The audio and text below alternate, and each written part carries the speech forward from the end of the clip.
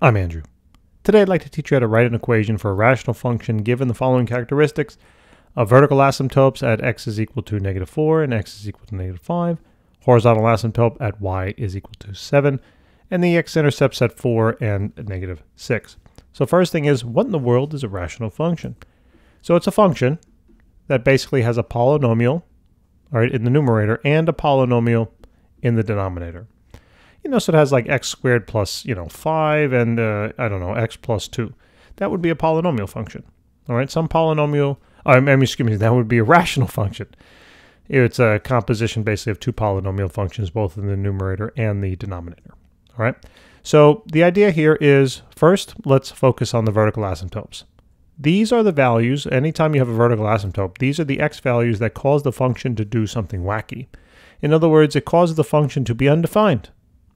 Now, the only thing that's going to produce an undefined value here for the rational functions is if the denominator is 0, right? If you were to have a fraction and you plug in 0 in the denominator, what happens? That's right. If you were to do that, the calculator is going to yell at you. You can't do it. You cannot divide by a 0, all right? It comes up error. So that's the first idea. Whoops. That's the first idea here, all right, that we have to now, in order to incorporate these vertical asymptotes into the formula, these x values are going to produce a 0 result in the denominator. So how do we account for that?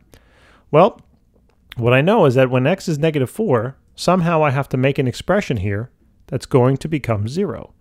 So if x is -4, what do I need to add to that to make it become 0? Right, a +4. And if x is a -5, what do I have to add to that to make it become a 0?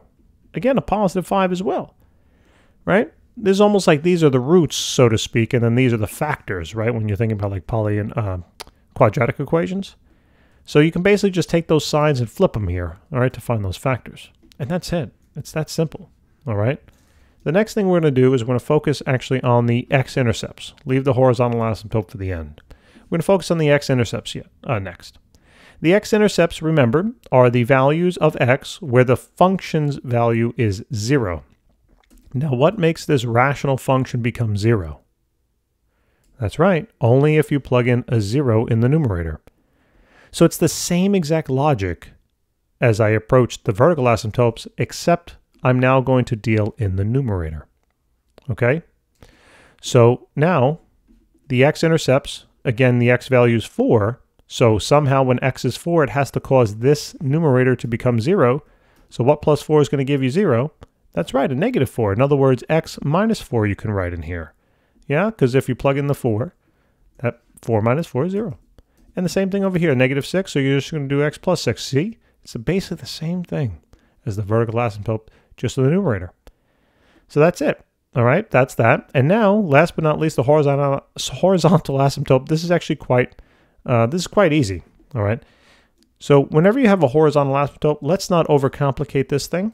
Okay. What that basically means is that anytime you have a horizontal asymptote, you're either going to have a top equally heavy function or a bottom heavy function, and it's going to simply represent the ratios of the highest powers of x in the numerator and the denominator. Okay?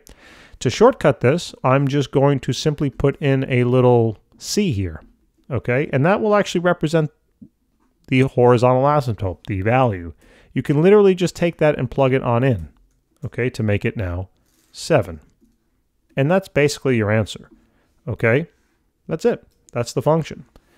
Now, to understand the horizontal asymptote a little more, what you could have done was FOIL those on the top of the bottom, right? So they would have been then f of x is going to be equal to, you're going to have x squared, overall -4 plus a 6 is going to be a +2, just shove an x on there, and then multiply those two, that's a -24.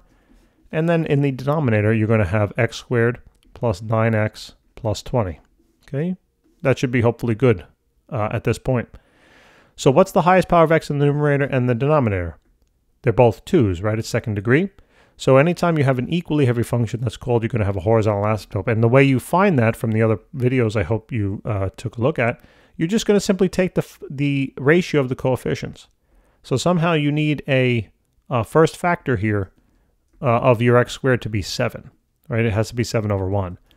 So that's basically what's happening. I'm going to take this whole top piece and multiply it by the 7. Okay, and that's how Not that's 7 times, not 7x. I don't want that to be misconstrued, so I'm just going to put in a 7. Okay, and that's basically the function. That's all there is to it. Now, if you wanted to check, right, we can always go to our calculator, and we can now plug in our stuff. So just now, 7 times, open the parentheses, x squared plus 2x minus 24. Okay, then divide it by now, parentheses, x squared plus 9x plus 20. And then graph that bad boy. Right, and there it is. Okay. Actually, you know what? I'm going to do a better window. Let's go x min of -10 and then just 10 here. We'll zoom in a little bit, okay? So that's kind of what it looks like. Actually, that looks probably worse, but hey, what are you going to do? But you might be able to tell now, we're going to have a horizontal asymptote here eventually at 7, okay? If you notice, this curve over here is going to keep on going out and out and out forever, but it's never going to go past this y is equal to 7 line. Okay, that's the horizontal asymptote.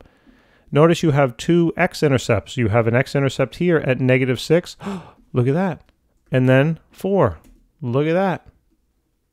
Okay? And then you also have your vertical asymptotes at -4. So that's the x value. Here's that vertical asymptote. You can kind of tell it's never going to, this is going to approach but never touch. And also then at -5. Oh, so actually, this one, so the blue one on the right-hand side, sorry. So the blue one on the right-hand side is going to come down, down, down, down forever. It's never going to touch that. And then the blue one on the left side is going to come down, down, down, never touch that one. All right? And that's basically it. Thank you for tuning in. I really do appreciate it. Check out our channel. We have thousands of videos out there. Not only math, but chemistry, physics as well. If I could speak, that'd be nice. I think I say that on every video. Maybe I'm just talking too fast. I gotta slow down. Slow down. Slow. Now I put you to sleep. Good night.